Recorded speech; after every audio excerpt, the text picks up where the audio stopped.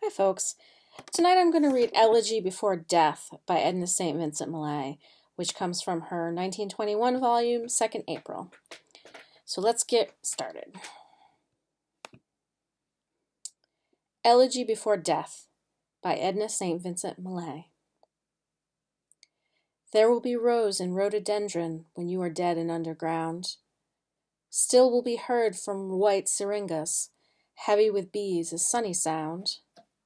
Still will the tamaracks be raining after the rain has ceased, and still will there be robins in the stubble, brown sheep upon the warm green hill. Spring will not ail nor autumn falter, nothing will know that you are gone, saving alone some sullen ploughland none but yourself sets foot upon. Saving the mayweed and the pigweed, nothing will know that you are dead, these and perhaps a useless wagon standing beside some tumbled shed. Oh, there will pass with your great passing little of beauty not your own, only the light from common water, only the grace from simple stone. All right, so that was Elegy Before Death from the 2nd April. One of the most interesting aspects of this poem, I think at least, is in its title, An Elegy Before Death. So the dictionary definition of an elegy is a poem of serious reflection, typically a lament for the dead, implying that the usual subject of an elegy is dead. So here Millay is elegizing somebody not yet dead, which is somewhat remarkable. Of course, that begs the question, who? One of the mysteries of Millay's work is that her poems often seem to be addressing a particular person, but with rare exceptions, we usually can't figure out who. With no other information to go on, I would have guessed her mother, because Millay and her mother were very close, and Millay wrote about her quite a bit. But the phrase, sullen ploughland none but yourself sets foot upon, doesn't seem to fit with that interpretation.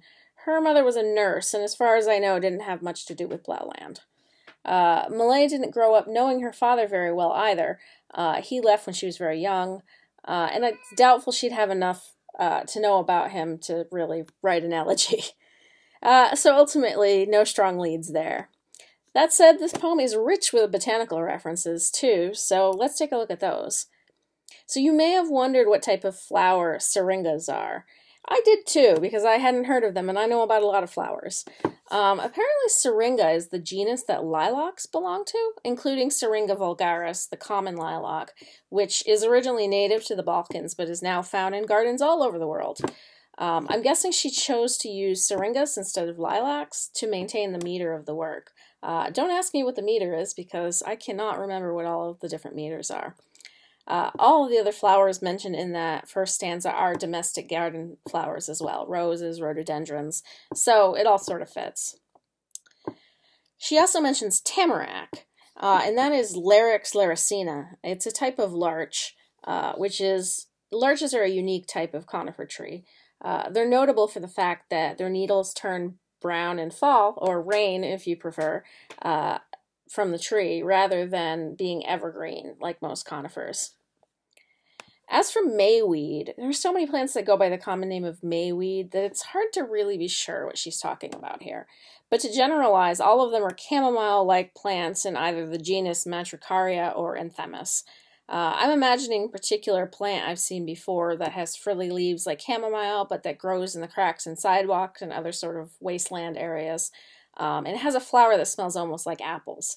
But that's just a guess based on what I know of sort of common weeds of New England. Pigweed is often used to refer to members of the Amaranthus genus, but I actually think it's more likely here she's referring to Chenopodium album. That's a garden weed that's more commonly known by the name lamb's quarters. So yeah, a lot of flowers there, but not a lot of clue as to who the poem is talking about. On that note, I will leave you for the evening. I hope you have a good one. Good night.